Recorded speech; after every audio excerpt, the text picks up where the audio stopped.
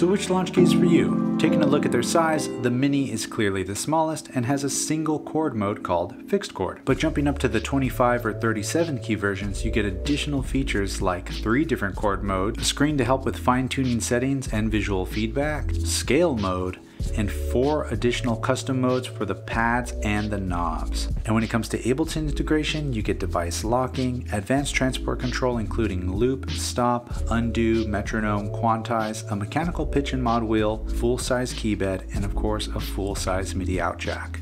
Taking it one step further into the 49 and 61 key versions, you get an additional 9 faders. These can control various parameters including device, volume, send A, send B, as well as an additional 4 custom modes that you can assign and have these send out specific MIDI CC messages. And you also get 8 fader buttons across the bottom that can be used as your track selects or record arming.